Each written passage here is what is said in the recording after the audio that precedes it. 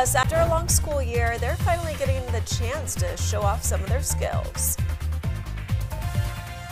Putting North Dakota first. KX News at 10 starts now. Good evening, I'm Jamarlo Phillips. And I'm Brooke Williams. Thank you for watching KX News. The trial is underway in the case of Regina Goodale and her co-defendant, Matthew Anderson, both accused of playing a role in the death of Wade Goodale, Regina's husband, back in February of 2022 and might not. KX News' Kiara Brown reports from the courthouse as we lead local tonight. Day one of the Regina Goodale and Matthew Anderson murder trial was full of testimony as 12 jurors heard from 15 witnesses, all called by the state. Some of those witnesses include police officers called to the murder scene the night of Wade Goodale's death, some of Regina's closest friends, and the woman in the car with Wade when he was shot. Regina, Wade's wife at the time, is accused of accomplice to murder, and Matthew Anderson, Regina's boyfriend at the time, is accused of pulling the trigger on the gun that killed Wade. I just remember her saying that she didn't mean for him to be killed. That's all. What did she mean for him to be? Beat up. That's what Krista Peters, Regina's childhood best friend, said Regina told her in the days after Wade's murder. Other witnesses also stated Regina planned to have Wade beat up.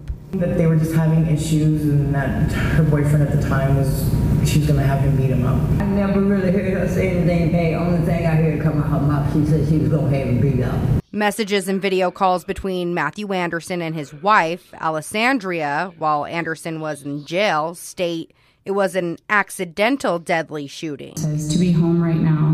Baby, it was an accident. Everyone was alive when I left. I would never ever take the life of another father, baby.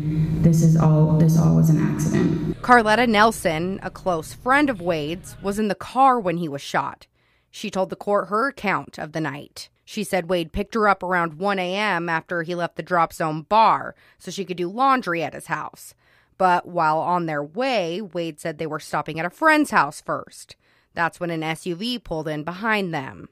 The guy was yelling at him to get out of the car, and obviously he couldn't do it. So he punched in the driver's side window. They shot him. The same person that had been hitting him? Yes. Nelson described two people at the assault.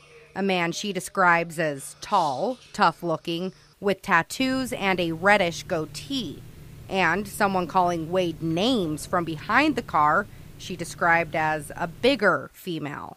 Day 2 out of a possible 10-day trial continues Wednesday, with the state expected to call 16 more witnesses to the stand. Kiara Brown, KX News.